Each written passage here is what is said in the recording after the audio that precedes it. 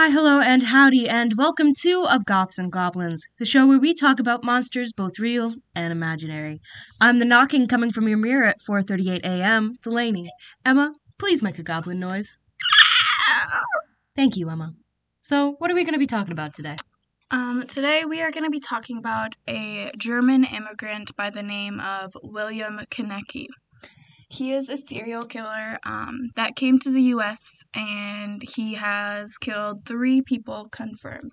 There's a few people that have gone missing around him, but they're not sure if he killed them or if they just disappeared. So he's barely a serial killer? He's barely a serial killer. He's Come on. only killed 3. Come on, William. William, yeah, come on, man, you gotta do better than that. Yeah, step it up, man. So his nickname, as all serial killers have nicknames, They gotta be special. They gotta be special, yeah. His nickname is the Human Monster. Yes, he's a monster, I guess, a monster of human proportions. If you couldn't hear that eye roll.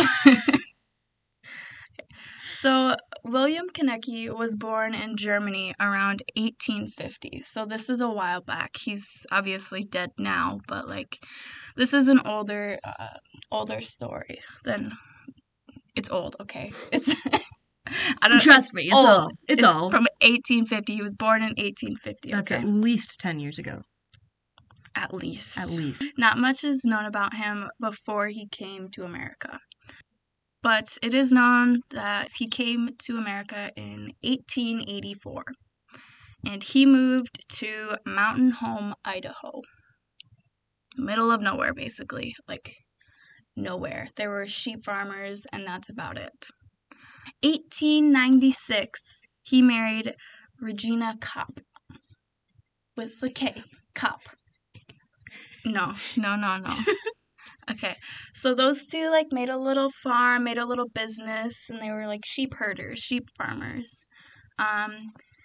And they were quiet people. No one really knew much about them. They were just quiet. Except for one thing. William's sheep group would just, get 20 extra sheep in one night. They weren't even baby sheep. Okay, I may not be a farmer. But I know that's not how sheep work. No. So everyone was pretty sure that he was, stealing other farmers' sheep. But that's not the only thing that people found unusual. Is he would hire farmhands, and then 2 months later, they would disappear. No one saw them leave. No one really saw them do anything. They were on that farm, and then they were gone. Wow, I wonder where they're going. I wonder where they went. But, it was 1890. So, really quick. Yeah. Is he feeding them to the sheep? No, they're not. No feeding to the sheep. That's end of questions. Okay. Continue. So, his first confirmed murder, we're just going to say he's had 3 confirmed murders, but it's unlikely he's killed more people. Most likely he just threatened them and they ran away. But his first confirmed murder was Regina, his wife's nephew. So his own nephew, technically. That's whack, dog. Yes. The nephew was only known by his last name. A lot of people are only known by their last name here. And his last name, his surname, was Kunnecke. Kunnecke. Hello, chap. My name's He's Henry. German, not British. Das ist gut. My name is Das ist gut. Das ist gut. Sind der Herr der Ringe. Okay, we're just gonna stop that now. So in 1895, Kunnecke came to America, and William hired him as a farmhand to help with all the sheep that he had. That's Sheepen. No. Okay. He had a few workers at this time. Some had already gone missing, but everyone was like, people disappear all the time. Don't worry about it. This is 1858. 1890. This is ye olden days. Ye olden days. No one has to worry about these ye olden days. We don't have cameras. Kunnecke disappeared like other people had. Okay, kind of sus, not gonna lie. A little suspicious. And William just said, "Oh no, he went back home to Germany. Don't worry about him. He was homesick or whatever." And so, Regina didn't do anything. I'm just going to say that right now. She was not worried about this. What? ACAB. All cops are bitches. No. AKAB. AKAB, yeah. But William said the man returned to Germany. The people around him were a little suspicious, so they contacted the German consulate in Oregon for some reason. Okay. What is a consulate? It's like people who have connections to America and Germany. They're kind of like the go-between between the countries. I get it people now. Moving back and forth. It's like a consultant? Yeah, kind of. Okay. Yeah. Okay. But the consulate investigated what happened, and Koninger's parents had not heard from him for a long time. They said they got a letter from him saying William owed him $800, and that's the last they heard of him. Okay? So, William owes Koninger money, and then he disappears. A little suspicious, if you ask me. That's suspicious. That's suspicious. That's weird. It is weird. So, after this, and after the consulate started getting involved, William somewhat left the area. He just kind of picked up and left. He didn't sell his sheep. He didn't go to the bank to draw money out or anything. He just left. And the county was pretty sure that Koninger died or was killed by William, so they offered a reward of $1,000 for information about him. People said he was last seen by Rocky Bar. It's like a little terrain. It's a rocky bar. Rocky. It's rocky. It's a rocky area, basically. Yeah. It's like a sandbar of rocks. No, not a sandbar. Well, you know what I mean. The word bar was in there, and I know he ain't getting crunk No, in the he's middle not. of the field. But they're pretty sure he went to Trinity Mountain. It's another little area that he had some land in. And everyone thinks that he burned Koninger's body, and he burned all the evidence there. Because they did actually find a little shack there that was burned down on his land. So everyone's pretty sure William killed his nephew. And yeah, that was his first kill. His first confirmed kill. Because, there were all those other farmhands that went missing. Okay, so wait. In the beginning, you said that it wasn't likely that the people who disappeared were murdered by him. It isn't, but it's suspicious. So they just... I know, I'm going back on my word. No, but they just disappeared. He's murdered at least 3 people. These people disappear and are never seen again, and we're like, no. No, there's no way this man murdered these other people. Well, there's not really... They just disappeared. I mean, I get it. People did that. People do that. People just disappear. Especially from the middle of nowhere. Exactly. But, also, I think that's a really... correlation does not equal causation. I took one psychology class. I know this. All right. Correlation does not equal causation. I understand that. But... throwing it out there.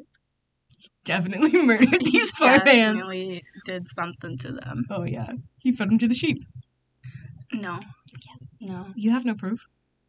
You don't either. Well, I don't have proof against me. Okay, whatever. No, his argument is stupid. So, in 1900, William struck again. The body of another sheep farmer showed up. This man, his name was Litzman, and his body was found between William and his own land. It was on a trail between the two. Mm-hmm. And it was a known fact around the town that Litzman would carry a lot of money on his person when he was just walking around. Okay.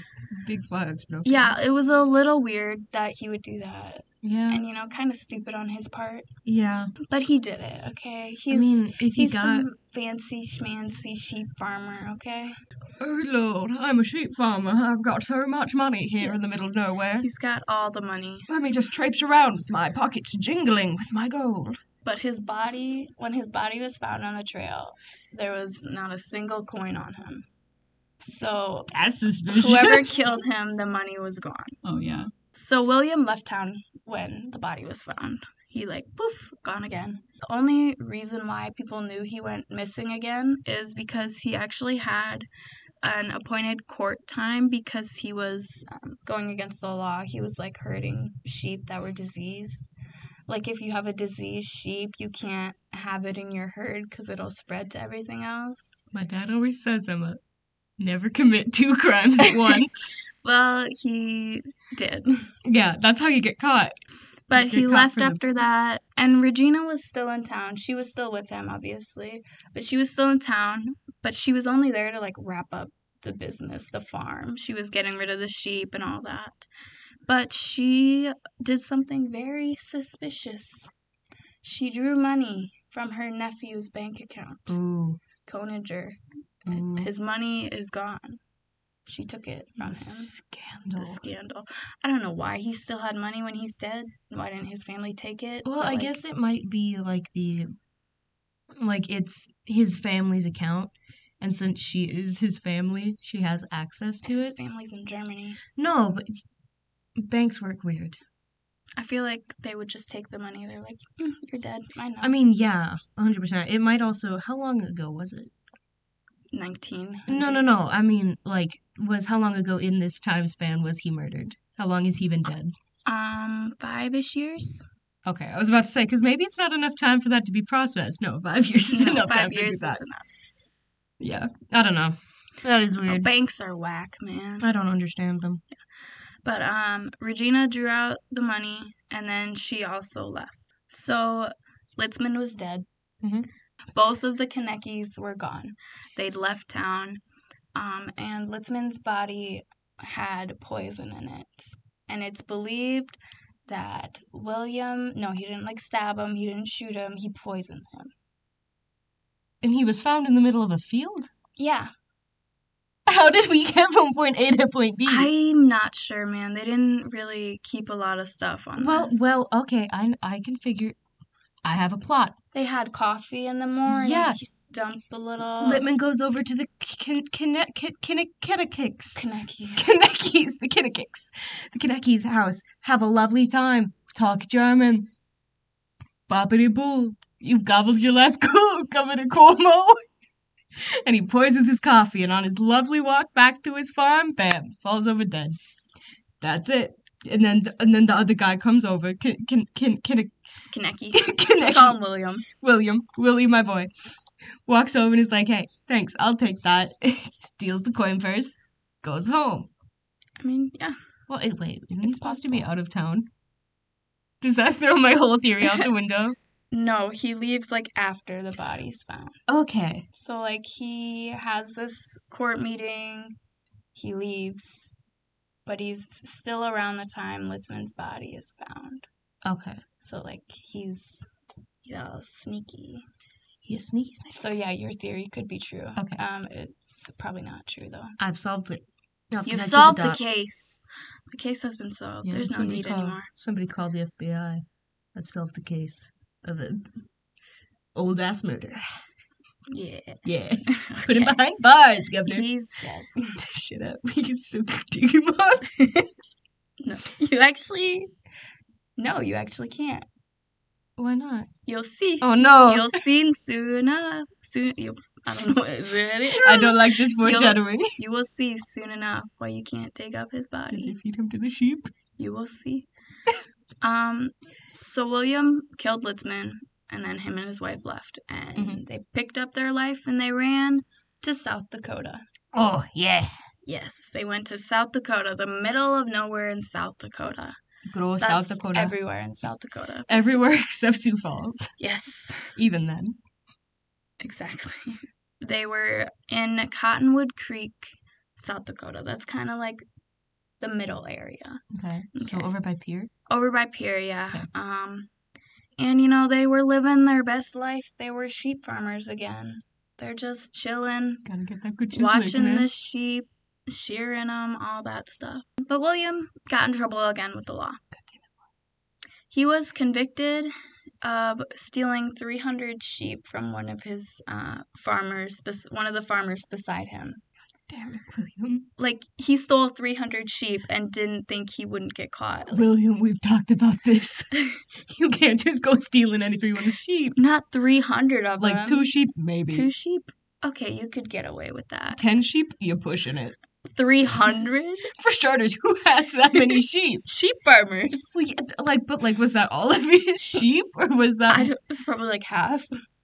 I don't understand sheep or numbers. Well, you know, sometimes people have like one pasture that everyone's sheep goes in.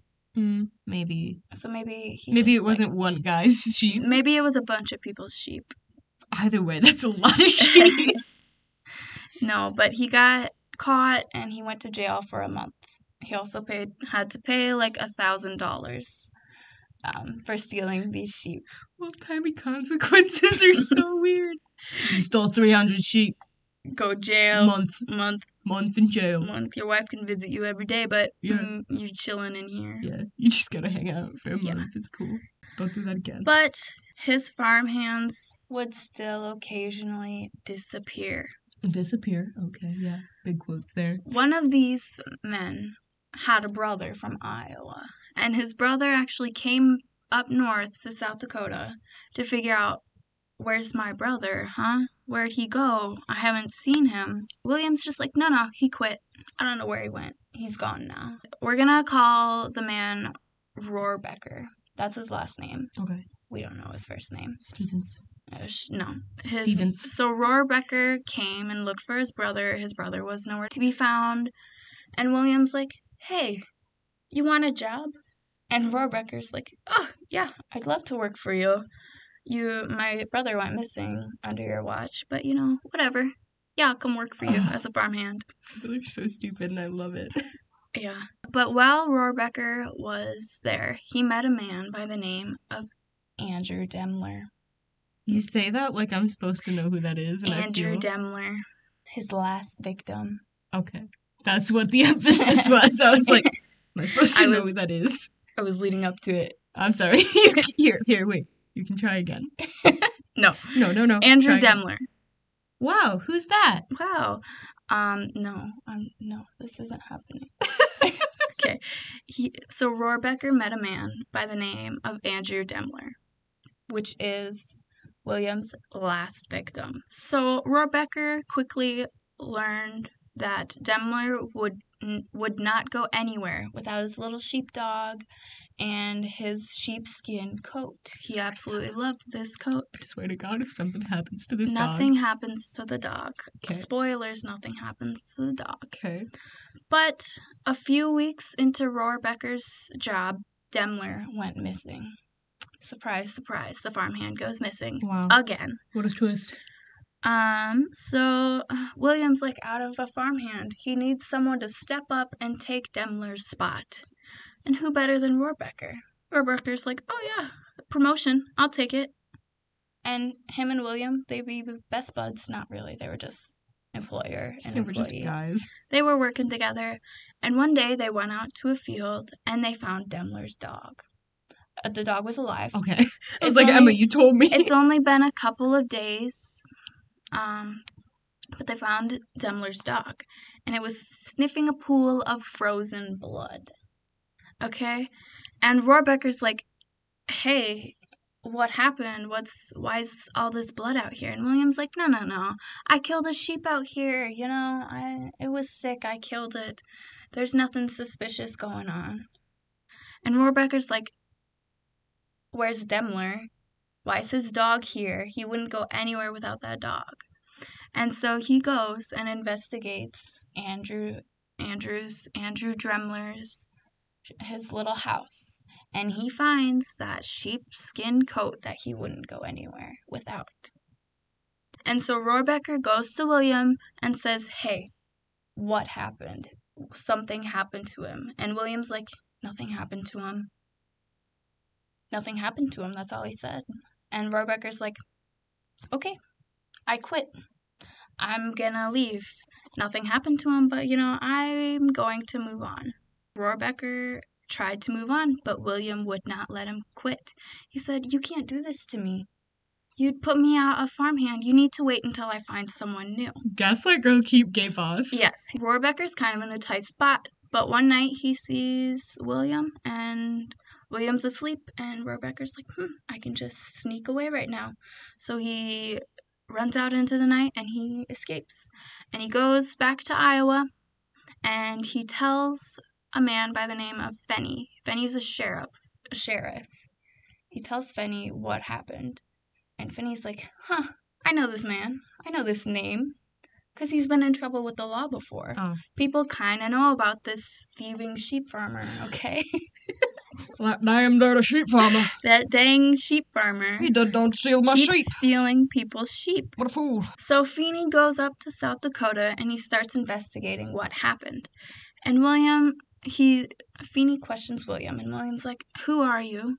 Nothing happened.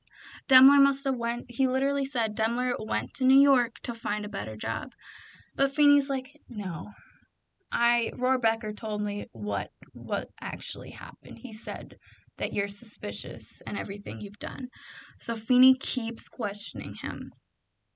And he's there for a little while, a couple days, a week or two maybe. And one night, a man was asking William, why is the sheriff keep going to your property? Why is he there so much? And poor William, didn't realize Feeney was a sheriff. Oh, buddy. So William starts panicking. He's like, oh my gosh, the sheriff is here questioning what I did. I need to fix this. So... What did he think up until that point? I don't know. Hey, this guy keeps coming over. This guy keeps asking. Maybe he thought it was another brother or something, History calls them friends. Maybe he can offer him a job again. Yeah, like, hey, I got some sheep that need herding. Yeah. You want to do that for me? But no. So William went to Demler's body, which he did kill. He did kill Demler. He went to his body and dug it up. He's like, I gotta get rid of this evidence, okay? But for some odd reason, that same night, Feeney decided, you know what? I'm going to take some men out and look for the evidence. So that night, they go to William's house and search for evidence. And they found these weird tracks in the mud, in this frozen mud. Like it's frozen. It's like thaws frozen and then track? freeze. Yeah. Okay, I see. And so they follow it. And at the end of the track, they find a hole.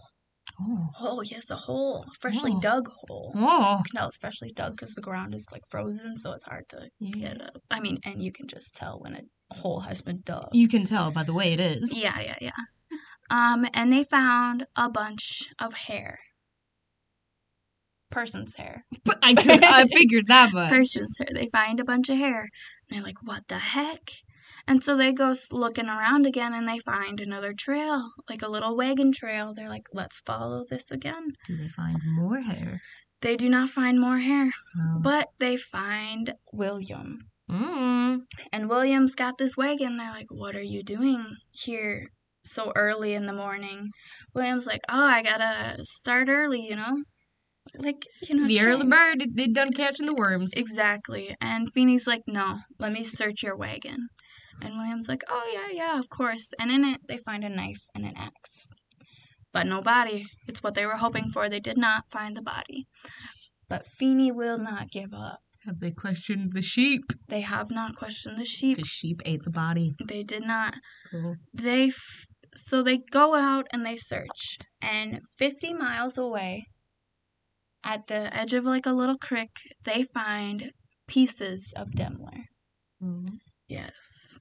They find his frozen body and that it has been hacked apart. That's fun. With an axe. Well, then what was the knife for? I don't know. This is The fingers. No, he didn't cut him up that much. Oh. It was like literal giant chunks, like an arm and a torso and a head. Like. Well, that's just lazy. It was big chunks of his body. William, that's lazy. He was frozen. That makes it easier. Does it really? Well, I would think so. Because then it's not going to wiggle around. And just snap it? Yeah. Okay. Frozen things are more brittle, so I would assume it would be easier to cut a frozen body. Maybe. I assume. I was just gonna okay. I assume she doesn't know for sure, guys. Don't worry about it.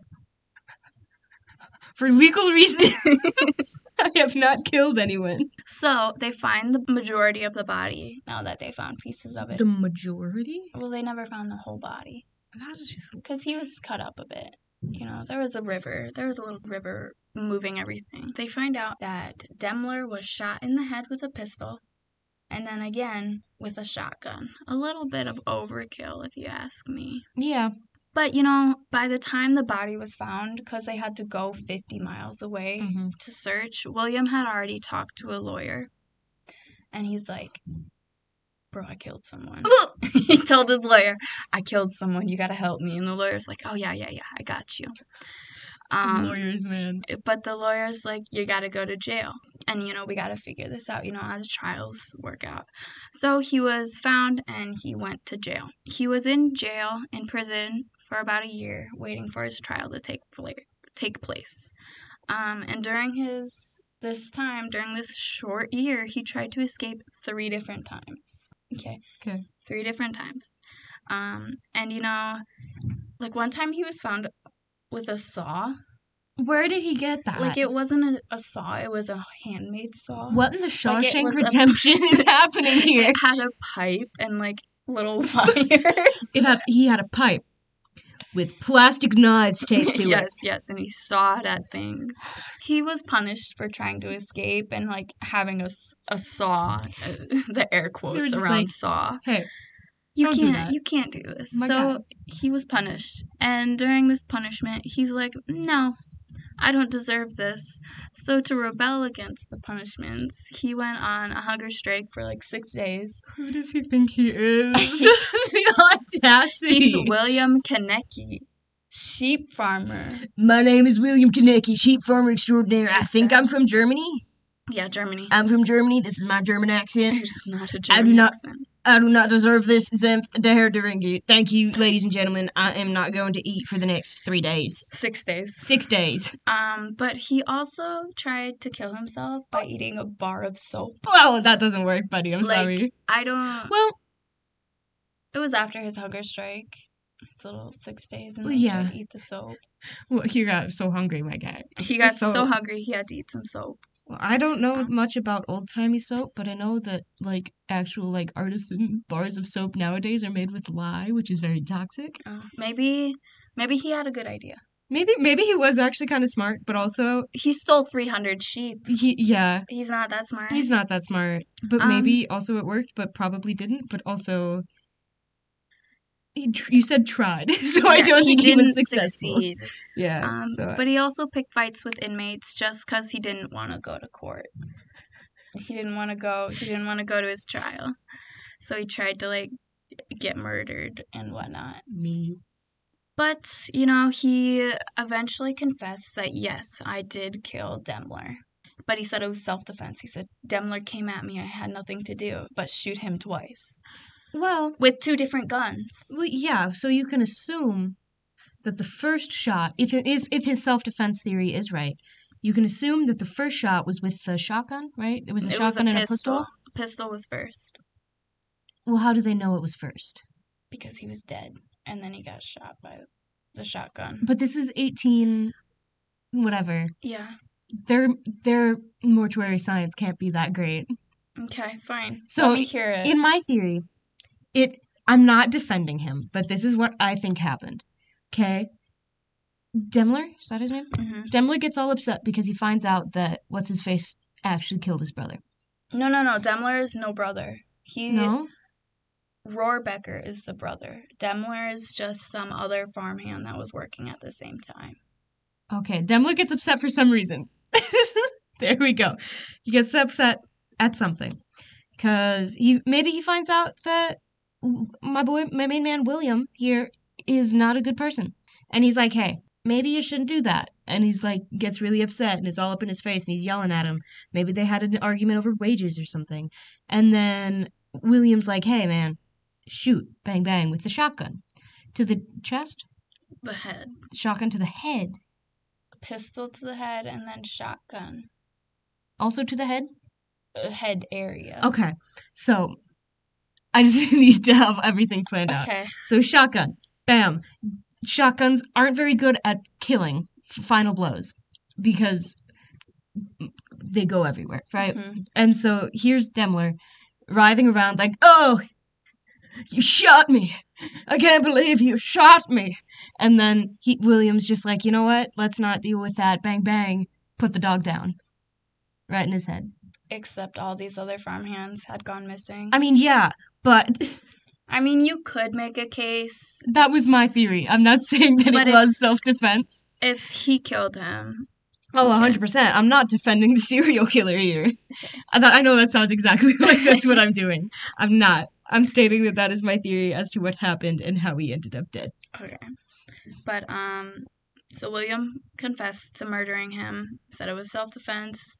The judge was like, no. Life in prison. In September of 1919. Okay, we're in the 1900s now. Yes, we're not the 1800s, we're in the 1900s. We're in the modern era. Yes.